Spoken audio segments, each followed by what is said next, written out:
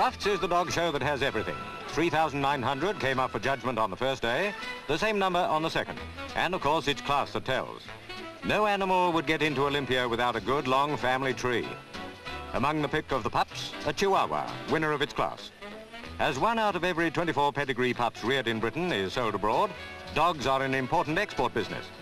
So, understandably, many looked as if they'd had enough of Olympia and were anxious to meet their soulmate and get on with the export drive. Hampered? Try telling that to their owners. These are the very aristocracy of dogdom. Battersea Dogs Home is not for aristocrats, but for the lost, strayed and not wanted. You have only to look at them to see that they feel their plight. Fortunately, most of them are soon claimed by their owners. Many are sold. Every day, families that want a dog go to the Dogs Home. If the dogs could speak, they couldn't say more eloquently, "Please take me." Till today, these people knew that a house without a dog is not a home.